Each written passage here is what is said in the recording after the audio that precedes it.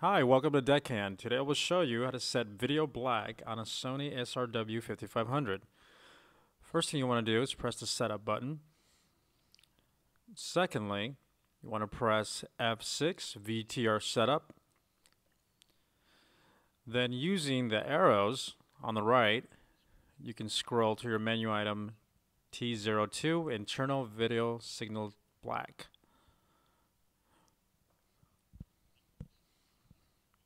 Now, once there, you want to press F8, change data. This will give you multiple options: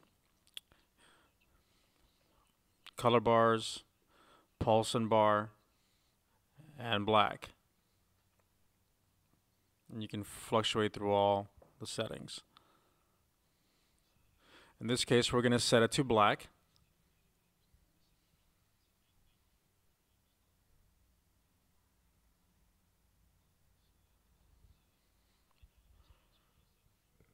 Once black is selected, you want to press F10, save and exit twice to save and exit. Now you want to go to your starting point, which is the home button, like so.